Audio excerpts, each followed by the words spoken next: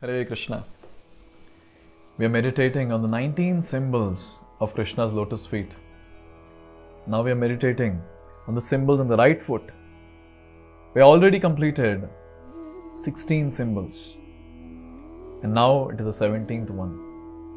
And this 17th one is lotus or Kamala. Now, we always keep saying this, that Krishna's lotus feet, lotus feet, lotus feet. Why do we say that? Because Krishna's feet are very, very soft, very, very beautiful. And in this material world, if we have to compare anything with Krishna's beauty, with Krishna's lotus feet, Krishna's feet softness, we don't have anything as such, because how can any material thing be used to compare the transcendental personality? We don't have.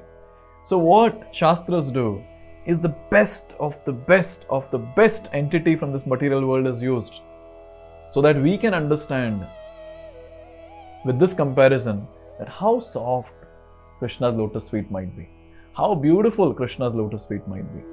Therefore, lotus is used just to make us understand, oh, this is how Krishna's feet will be, lotus feet. Therefore, this lotus that is there as symbol, it represents Krishna's feet are very soft and very, very beautiful. Therefore, when Krishna would go to the pasturing grounds in the daytime, all the Brajvasis, especially the gopis, they will always be in fear and they'll be lamenting. Oh, now when Krishna is walking, is he stepping on that sharp stones or the sharp grass half eaten by the cows? What would be the situation of Krishna's lotus feet? Oh, they're very soft, it might be hurting, This would be the mood of the gopis. Why? Because the lotus feet are very soft. So this is the first significance. As soon as we see the lotus, what we have to remember is Krishna's feet are like lotus, very, very soft, very, very beautiful. The next significance that is given in Shastra is Krishna never leaves Vrindavan. And Vrindavan or Rajbhumi is there in the form of a lotus. Beautiful lotus. So Krishna's feet never step out of lotus. Never step out of Rajbhumi. So this is the second significance. The third one that is given in Shastra is lotus. It represents fortune. Because Lakshmi Devi holds lotus. Therefore, any devotee who is meditating on the lotus feet, and especially the lotus symbol on the feet, that person becomes very, very fortunate and successful. Here is the key for success. What is that? That key is meditate on the lotus feet of the Lord, especially the lotus symbol, by chanting Hare Krishna Mahamantra. This is so wonderful. In the outside world, in the material world, people keep talking about success, how to attain success. But here is the key to success. Another very nice thing that is mentioned here is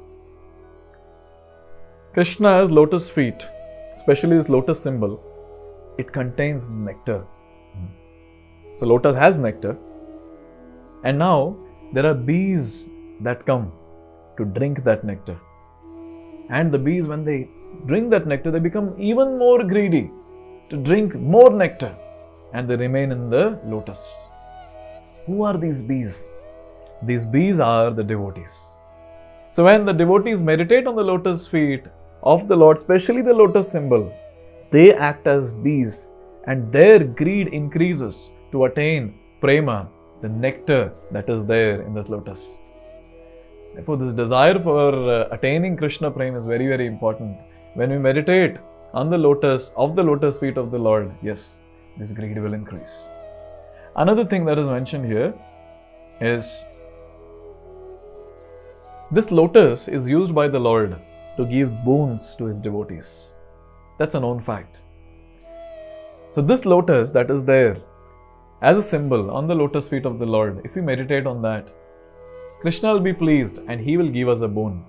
Whatever boon we want, he will give. But what is the boon that devotees want? Devotees just want one thing. They want to attain Krishna's eternal service. Bas, nothing else they need. Therefore today when we are chanting Hare Krishna Mahamantra, when we are meditating on this lotus symbol of the lotus feet, Let's pray to Krishna that, oh Krishna, if you want to give me any boon, I just want only one boon, and that is, I want your eternal service. And as of now, in this current service that I am doing, please help me to chant properly and hear attentively. So with this mood, let's begin our chanting. Hare Krishna.